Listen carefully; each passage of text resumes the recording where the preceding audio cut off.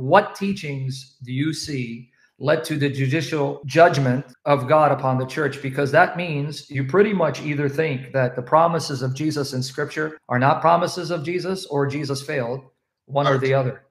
So we're talking about the gates of hell thing? Not only that, we're talking about John 16, 12 to 13, and 2 Timothy 1, 13 to 14, and 2 Timothy 2, 1 to 2, where there we're told that the Holy Spirit will guide the apostles in all truth. And then Paul says to Timothy, guard the faith by the Holy Spirit indwelling us, and what you've heard from me in front of many witnesses, pass it on to reliable men. So here you find the promise of God that the Spirit will always raise up and appoint men to protect against heresies and heretics. And this is what you find Paul saying in Acts 20, 27 to 32, so that either Holy Spirit, who's sovereign, perfectly did his job and didn't have to wait for Joseph Smith, or either he failed, or these are not promises of God. Which is it? Oh, I would disagree with the way the promises are interpreted. Well, prove me wrong. You can disagree all you want. Show me where am I wrong in 2 Timothy 1, 13 and 14, and 2, 1 and 2.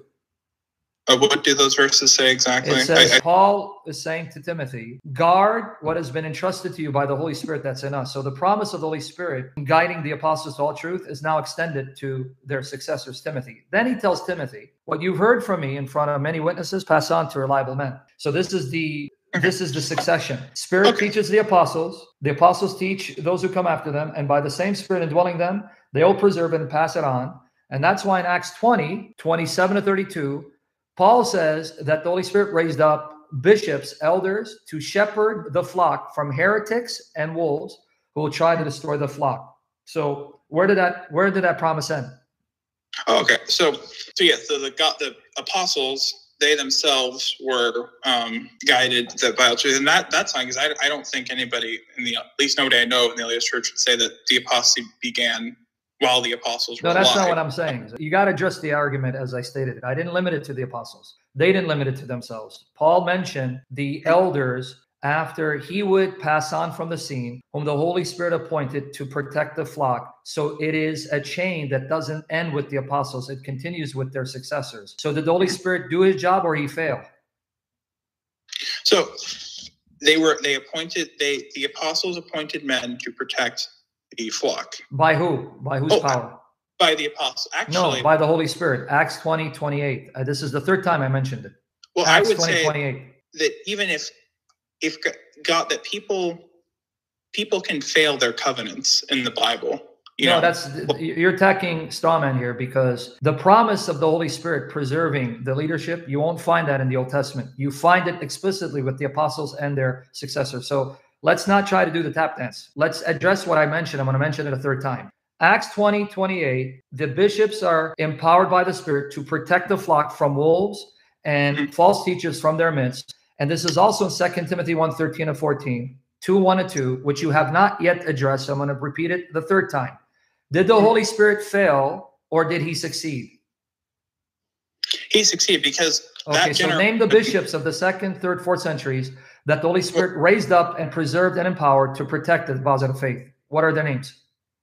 Well, I'm saying even if the men that the apostles appointed did their job, does not mean that the men after them did.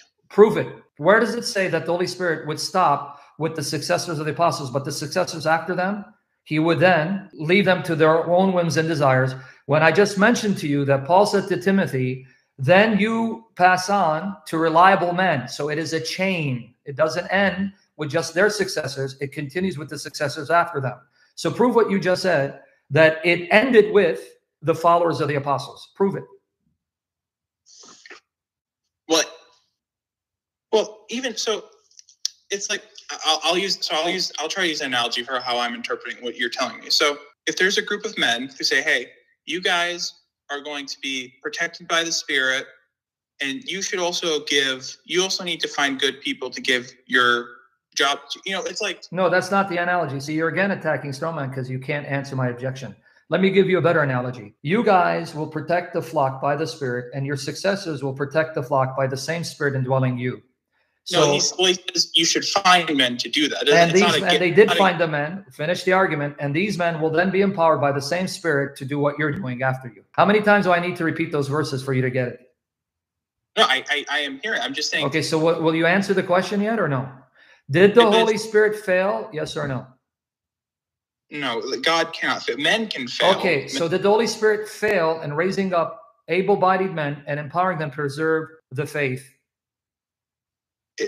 Men could fail. That's not my question. See, this is the tap dance, and you're not going to last long if you do the tap dance. I'm going to ask you the fourth time. Okay. Did the Holy Spirit fail to raise up men that he empowered to preserve the faith? No, God cannot fail. Okay, so now mention the men that the Holy Spirit raised up and empowered not to fail in the 2nd century. What are their names? I don't think that that's a biblical promise. Yes, it is, because let me repeat it again. 2 Timothy.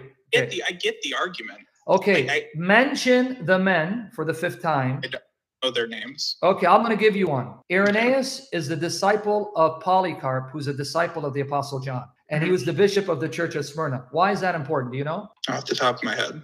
Because Smyrna is one of the 2 churches that Jesus praises in Revelation as maintaining faithfulness and not being corrupt. And by the way, that tells you what Jesus does to corrupt churches. He removes them. He doesn't let them to linger on. But that's another point. So Polycarp is one of those men who comes after John, appointed by John, who has the Holy Spirit empowering him to preserve the deposit of faith. And Irenaeus is one of his disciples who becomes a bishop in Lyons, France, and he was martyred. Now, Irenaeus teaches, for example, water baptismal regeneration. His view of the Godhead is not your view. It's Trinitarian, and he doesn't believe creation ex materia, and he believes in things that you would reject. Now, since you disagree with him, was he a true Christian? Yeah, well, in my view, if you're willing to say that Jesus is your Lord and Savior and died for your sins, you're a Christian. So I would even say like John. Okay, but the whole problem is Paul says there are different Jesuses, different spirits, and different gospels. So not everyone who says, Lord, Lord, shall enter the kingdom of heaven.